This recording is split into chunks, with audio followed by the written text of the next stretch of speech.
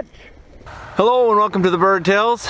Today is November 7th, which is Minnesota's deer opener, and it is a hot, dry day.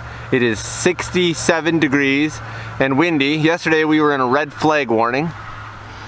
It's just crazy because 2 weeks ago it was 15 degrees and we had 18 inches of snow, and now it is almost 70 and bone dry. I've got a WMA behind me, I've got Skip in the kennel, and I got a rooster.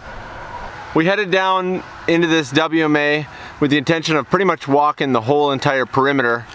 Back there, I don't know if you can see, but in those trees back there, the collar buzzed and Skip was on point, and I turned to look just as the rooster flushed. So I don't know if Skip got too close or if he saw us or what, but he got out of there. Like I said, it's super dry. The scenting conditions are really bad, so it wouldn't surprise me if Skip just got too close, pointed right as he saw the bird, and then the bird flushed. But that rooster flew up out of there and landed somewhere down there in the cattails. He was hundreds of yards away from us, and I just kind of had a mental idea of he's over there somewhere.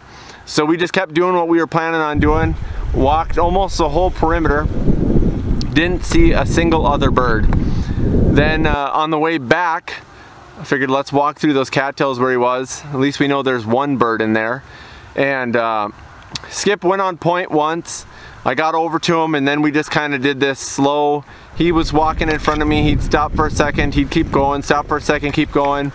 And then the rooster flushed up in front of us maybe 10 yards away. And I got a good shot off. So